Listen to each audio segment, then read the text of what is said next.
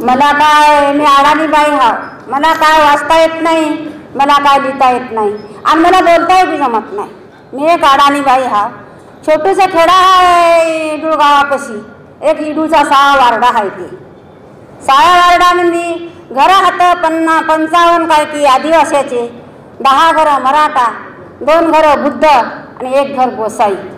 इथले घरं असून सिन्या आज लीडर लोक त्याच्याकडे येत नाहीत आणि त्या गावाकडे फात नाहीत. फक्त इलेक्शन आलं की 5 वर्षाला येतात आणि आश्वासन देऊन जातात. ते गाव तेथल्या तेथच आहे. त्याला राहावा आणि खावा, बस मोलमजुरी करायचं, इडूळा जायचं, इथल्या चिखलातून यायचं, दळण घेऊन यायचं आणि खायचं. फक्त तिथं त्याच्या नावची जागा नाही, त्याला घरकुल नाही. अशा अवस्थेमध्ये एक एंड्रिल पिलेला माणूस रस्त्यापायी मरण पावला. आता आलेल्या बाईचा सरळ बसून माणूस मरण पावला, रस्ता नाही. एक डिलेवरी बाई जाता जाता मरण पावली, रस्ता नाही त्या गावाला. एक माझी मुलगी पुण्याला मरण पावली. रातच्या 2 वाजता तिची प्रेत आणली. प्रेत आणाय वाट नाही. कमर इथल्या चिखलातून गाडी बैल लोकांचे नेले आणि प्रेत आणली. नागरिक लोक वापस गेले, मैतीला आलेले. 2 वाजता अंत्यविधी केली. त्या डोळ्याला अश्रू लागले. डोळ्याला अश्रू लागल्यावर आता काय करा, माझं तर झालंच आहे, मात्र जगाचं तरी होऊ नाही. म्हणून हे प्रश्न पडला. लोकांच्या डोळ्यात पुढे अश्रू उभे राहिले आणि अश्रू पुसून डोळ्याची आज मी पुढे पावलं टाकली. दुःख बाजूला ठेवलं. कासाठी? गावासाठी. म्हणून त्या रस्त्यासाठी पावलं उचलले आणि झुंज घेतली की पटवाऱ्याला बोला की साहेब माझ्या गावाचा गावठाणा काढा, माझ्या गावाची 7बारा काढा. पटवारी म्हणे मावशी तुझ्या गावाचं नावच नाही. उंबरडे झिजिवले, भूमिलेखचे उंबरडे झिजिवले आणि तहसीलीचे उंबरडे झिजिवले. गावाचा नकाशा कोठच नाही. येथून तेथून एकच हात की तुझं गाव नकाशाला नाही. आता काय करा, प्रश्न पडला. मी तर अडाणी बाई, मला लेखा जमत नाही, वाचता जमत नाही. आता जावा कुठं? साहेबापाशी जावा. साहेब कोणता कागद काढू मला सांगा. साहेबांना सांगायचं की बाई फलाना कागद काढ मावशी. साहेब मला तिथे जाऊन मी कोणता अर्ज लिहू, मला लेता जमत नाही, मला सांगता जमत नाही, मला सांगा. साहेबांना एका चिठ्ठीवर लिहून द्या, मावशी 214चा नकाशा काढ, मावशी 225चा नकाशा काढ, मावशी 255चा नकाशा काढ आणि तो गाव मिळव. तेवढे नकाशे काढले.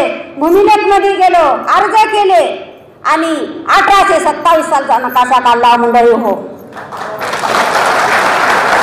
1827 सालपासून गाव असलेलं 6वी पिढी चालू आहे, मात्र राहायला स्वतःची जागा नाही.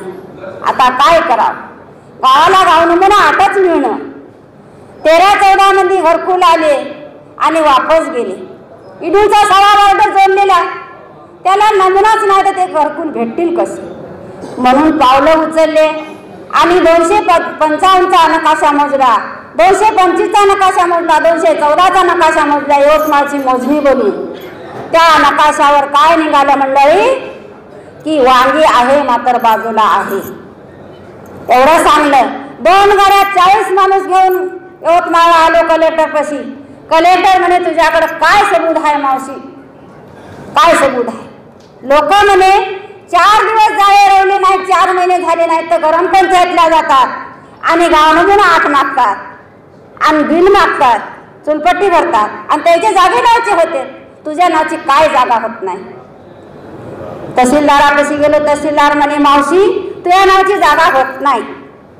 मी उपोषण टाकलं. गेल्या 2 वर्षी उपोषण टाकलं, आम्हाला उपोषण टाकलं. सगळे लेकरं बाळा घेऊन 2 ट्रक घेऊन आलो आणि तहसीलदारांना सांगलं की मावशी तुला मेहरबानी आहे, फक्त रावटी ठोकू नको. असे मोठे लोक करतात. रावटी ठोकू दिली नाही.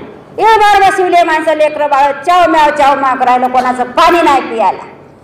आखरीला एडीओ साहेबाकडे गेलो. एडीओ साहेब मला न्याय द्या, मी घराकडे जाणारच नाही.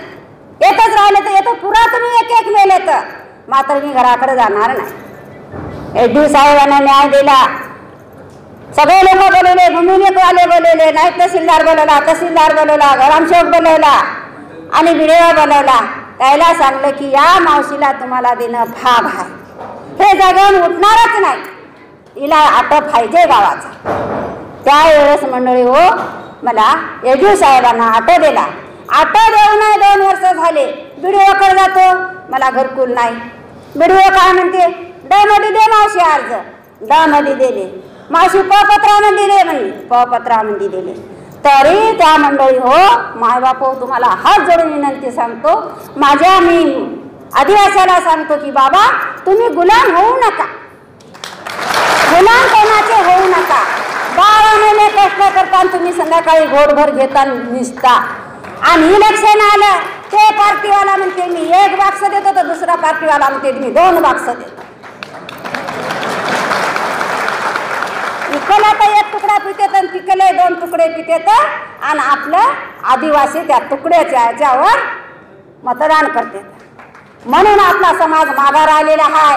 मी सगळ्याला सांगतो की तुम्ही गुलाम होऊ नका आणि कोणापुढे झुकू नका. आपण मेहनत करणारे आणि या भूमीवर जगणारे निवासी आदिवासी. आपल्याला माय आहे, आपल्याला बाप आहे.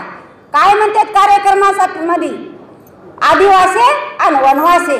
का वनवासी हा आपल्याला का माय बाप नाही, तर आपल्याला माय हा, आपल्याला बाप हा.